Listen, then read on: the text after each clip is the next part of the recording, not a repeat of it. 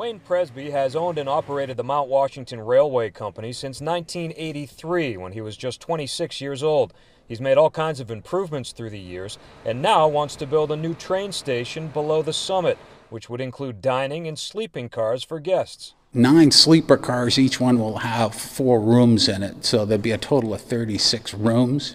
And some of those will be allocated to staff that will be helping to operate the facility. This past year, the Cog Railway saw more than 100,000 passengers. Wayne Presby says the proposed new platform would help eliminate some congestion at the summit. As part of that new train station, we will have a shuttle train that will go from the upper end of the station just back and forth to the summit all day long. In terms of opposition to the project, the main concerns seem to be environmental.